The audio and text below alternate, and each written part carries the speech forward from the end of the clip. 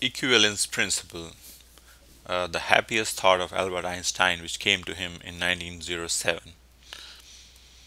And according to this, um, an, uh, an experiment or an observer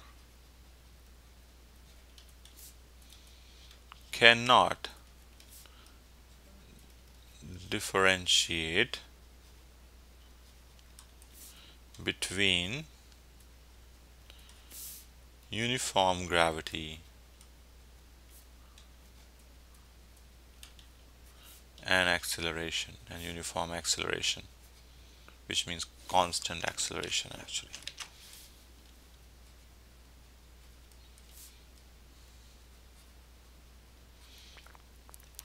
Which basically means if you have a uniform gravity field and you conduct an experiment here and you have a frame that is accelerating upward such that A is same as G, and you conduct the same experiment, the the results of both the experiments will be same. You cannot differentiate between the two results, or you cannot do an experiment which can tell whether you are in a uniform gravitational field or you are in an accelerating frame.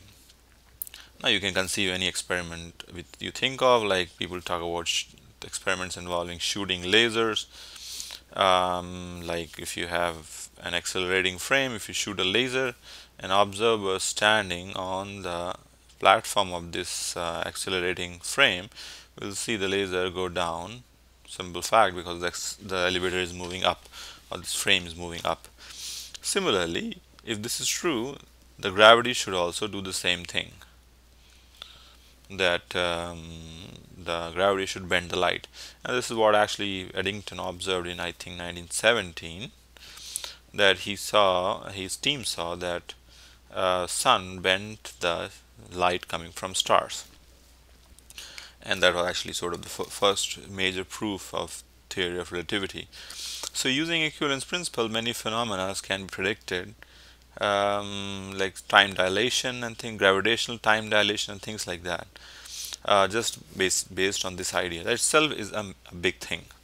But Einstein really didn't stop here. What really spoils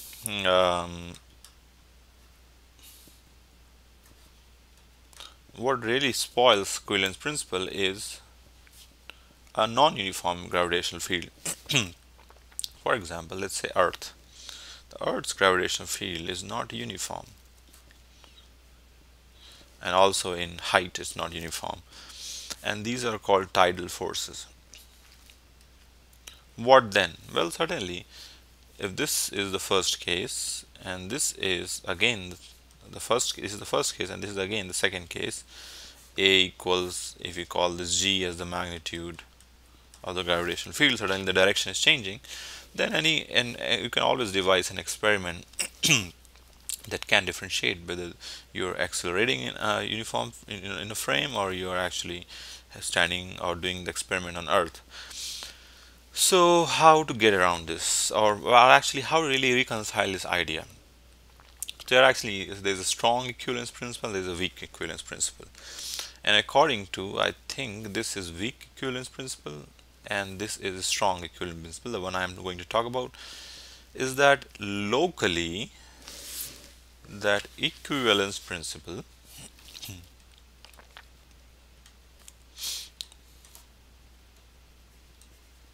holds locally.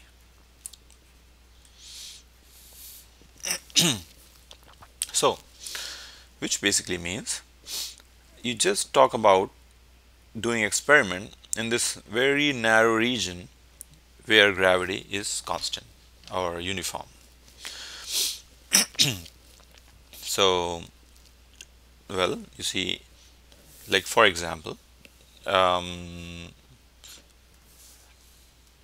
if there is an elevator moving up with an acceleration A, and you drop two balls, looks like a guy, but anyway, you drop two balls in a uniform acceleration, you will see that this is what happens. But if you are in a gravitational field, and you drop the balls, the ball are gonna look like this, gonna drop like this. Now this is because of the curvature of the earth, the way gravity is acting. But if you really these balls are not really very far apart.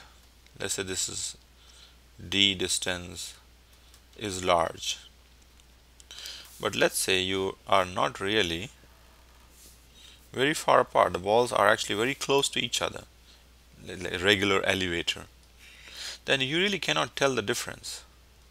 These balls will more or less drop parallel to each other if d is small, which means you're talking about local experiment.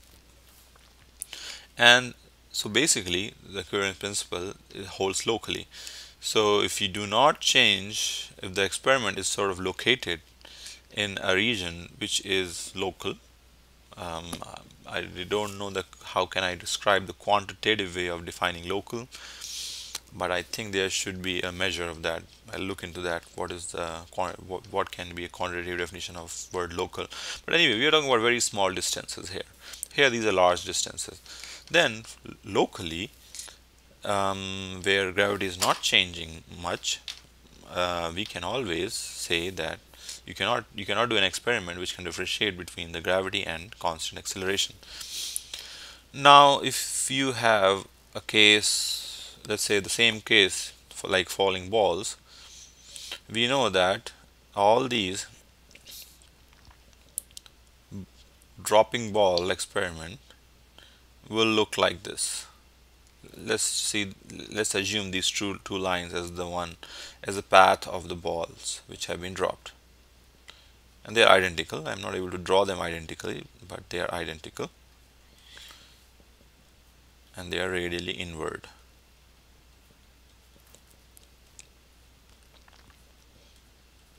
So all these lines drawn will be parallel and will be same as what will be observed by a guy standing in an accelerating frame. Now the thing is, for local equivalence principle to hold,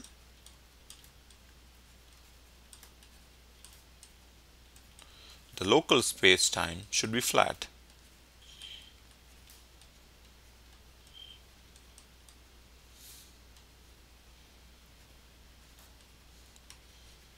This is a requirement. If this is not flat, you can again do the same thing. You can differentiate between the two parallel two experiments. So the local space-time should be flat. And looking at this setup, one can guess that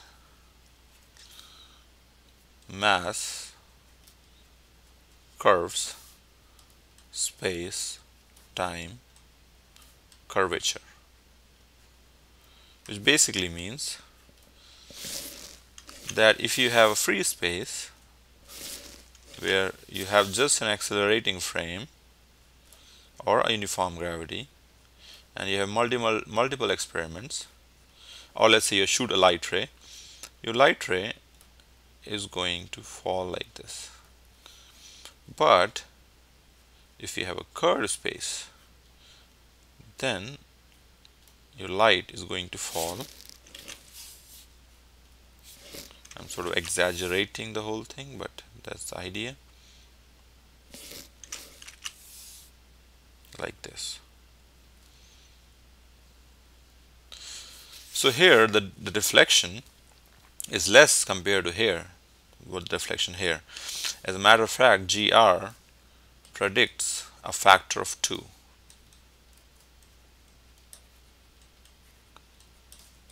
In deflection. So this is twice the deflection than the first case.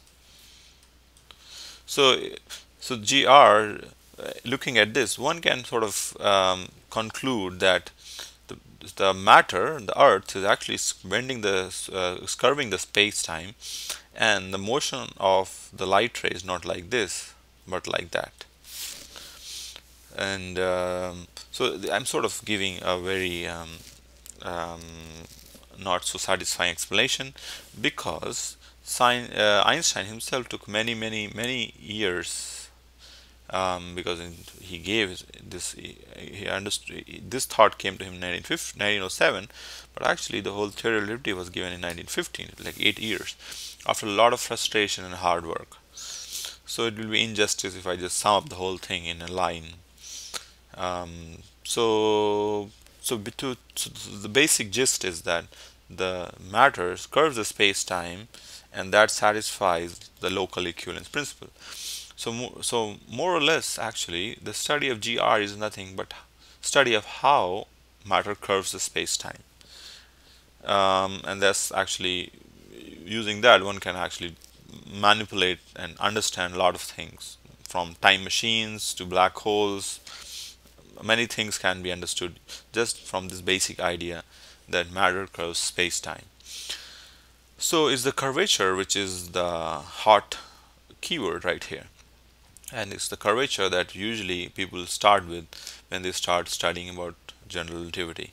So for the following classes, we'll study some of the elements which will eventually lead to curvature.